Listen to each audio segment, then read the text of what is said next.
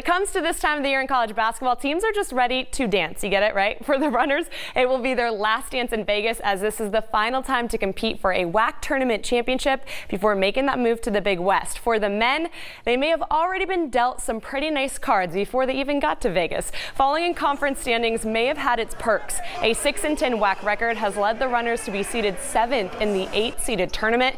Good news for them, they open the tourney against a team they just beat and then could face a team they both have a shot at taking out in the next round. Not seeing that top dog New Mexico State until the championship if it shakes out that way. So although in Vegas and the luck of the draw, Coach Rod Barnes isn't leaning on any of that luck heading into tourney play.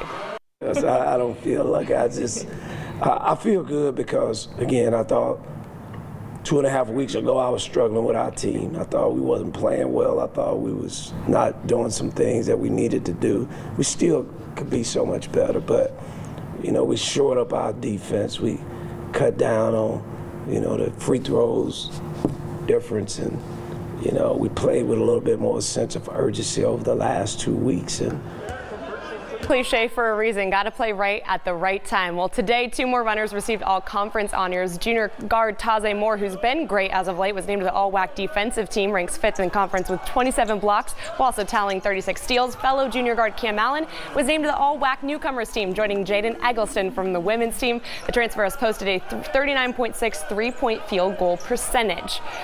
Well, the bags, they were packed and the bus has left as the women's team headed to Vegas early this morning.